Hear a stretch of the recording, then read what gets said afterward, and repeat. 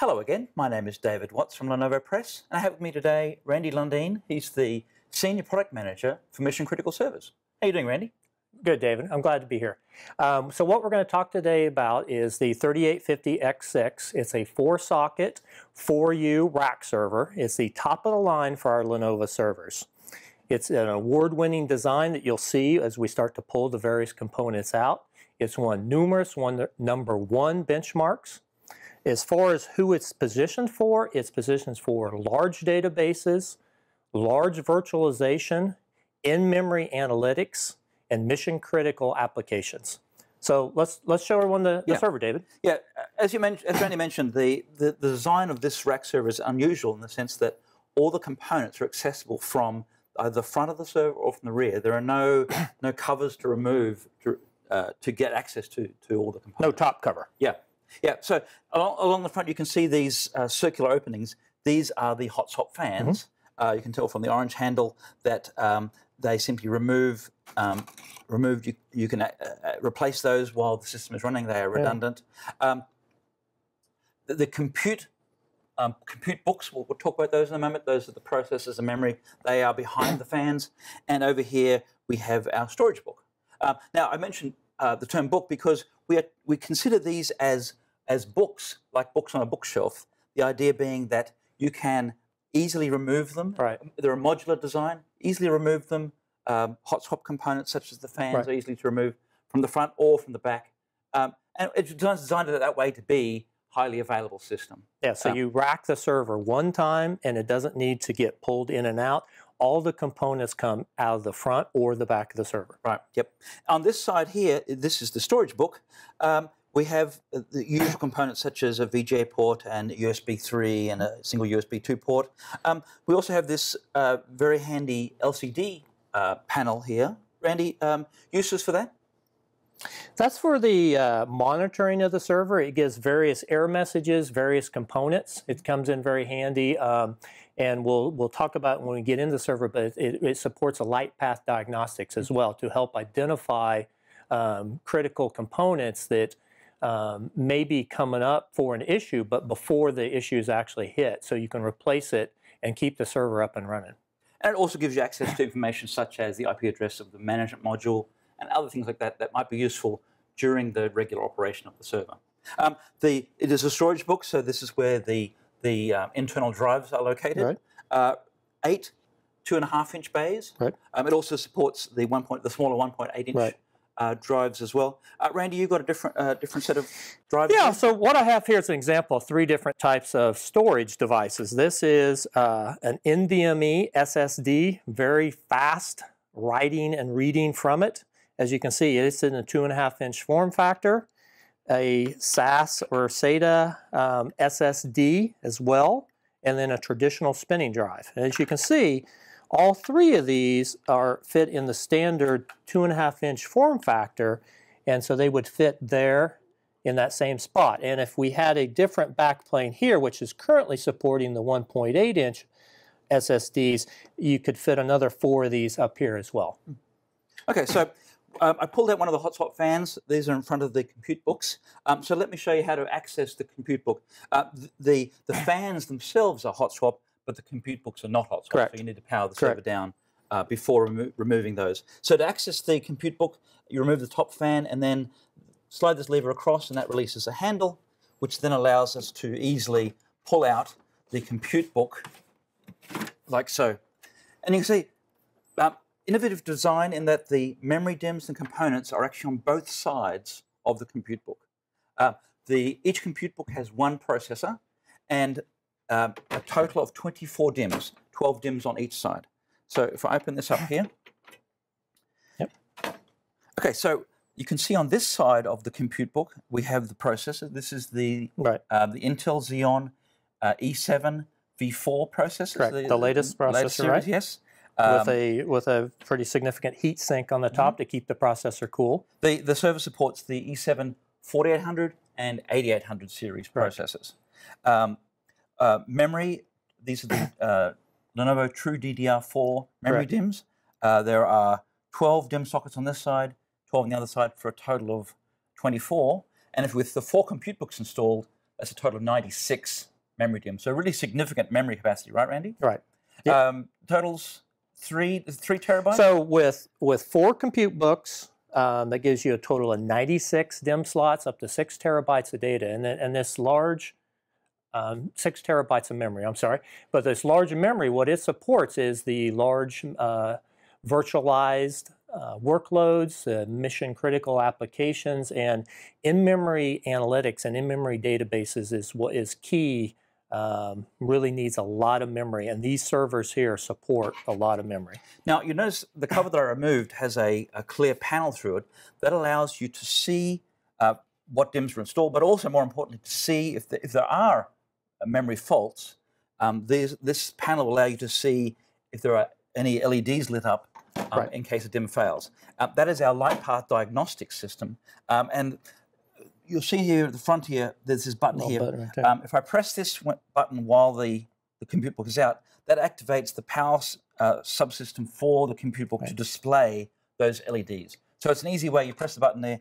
If any of the DIMMs have failed, that will light up the LEDs on each particular DIMM, and it's 1 LED per DIMM. So it makes it very easy to identify which components have failed, quick to replace, and get the system back up and running. And you'll be able to see that even before taking this cover off. That's because of the clear panel here. Right. You'll be able to identify which DIMM is failed and then know which one to replace before even taking this off. Yep. So if I just flip over to the other side,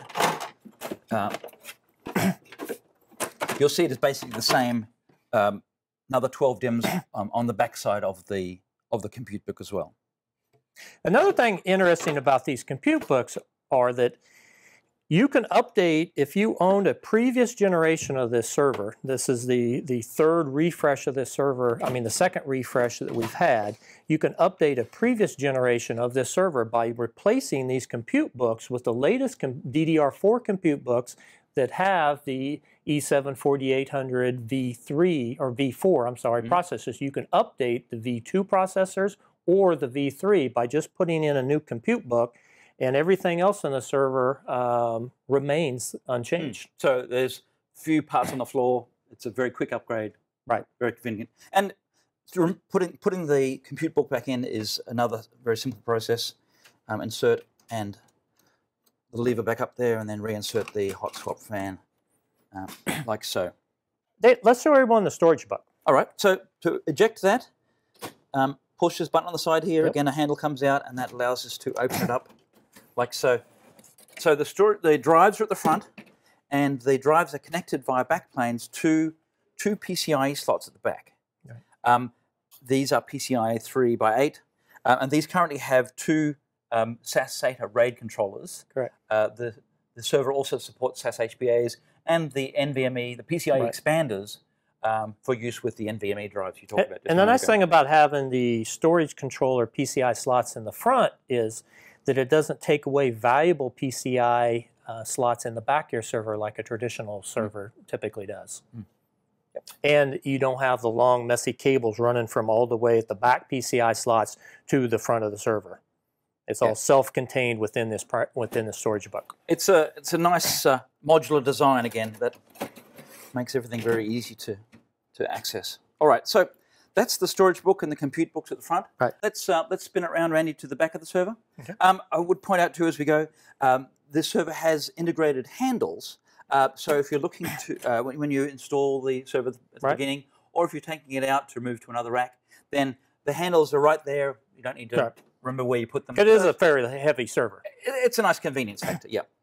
So they just go like so. Okay, so at the back of the server is where all the PCIe slots are. So the server has a total of 12 PCIe slots. We already showed you the first 2 at the front, the 2 on the storage book. At the back, there are a total then of 10 slots available, up to 10. And you can see those at the front there. Randy, let's talk about the book design. What have we got here? So we have we'll pull each one of these up. We have the primary I/O book that comes with every server, and then there's a choice of 2 optional I/O books, and we'll show that in a second as well. But you can get a choice of the standard length or the full length, depending on what kind of adapter or GPU you might want to use. Underneath the slots are the 4 power supplies. These are the 1400 watt AC power supplies we have installed here.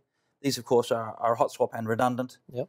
And we also support 900-watt power supplies as well. For smaller configurations, right. Yeah. Yep. All right, so let's look at the primary I/O book. Again, handles.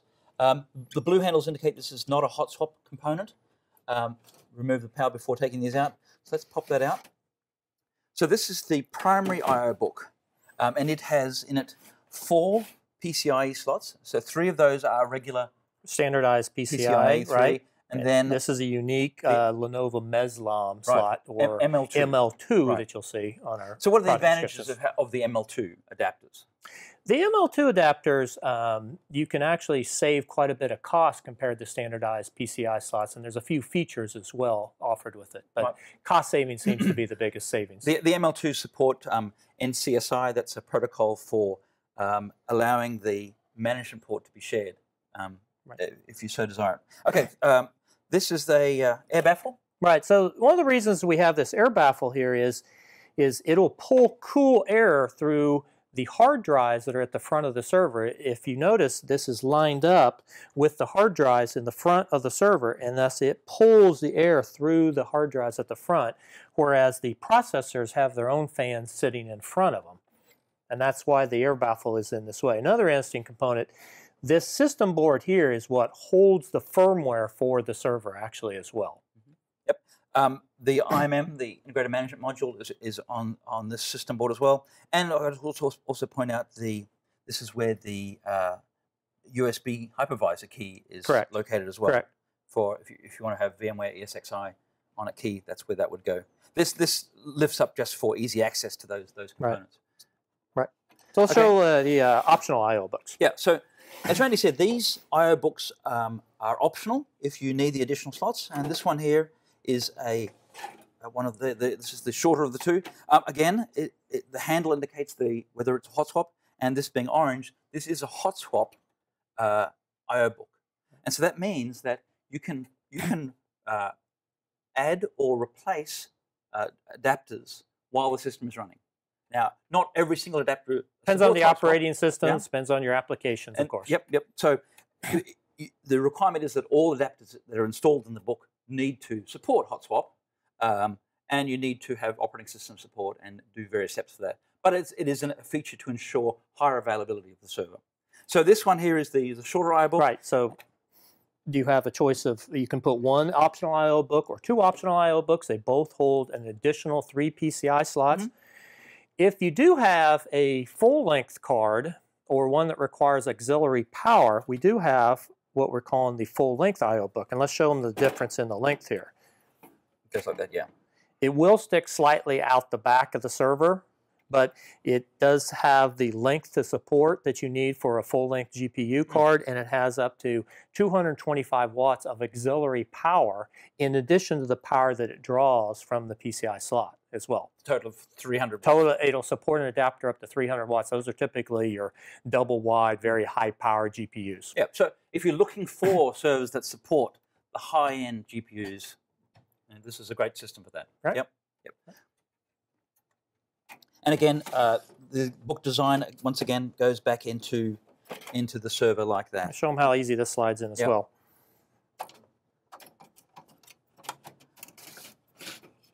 There we go. Right. So that's the components at the back. All right. So there you have it. This is the Lenovo System X3850X6. Randy, thanks very much for that. Thank you. I appreciate it. If you're looking for more information about the server, in the description of the video, you'll find links to a product guide that we've produced. We have an implementation guide on this server and the big brother of this server, the 3950. The link for that is there. And we also have other documents as well that will help you learn more about the applications that run on this system. Thanks very much for your time. Hope you found the video useful, and we'll see you later.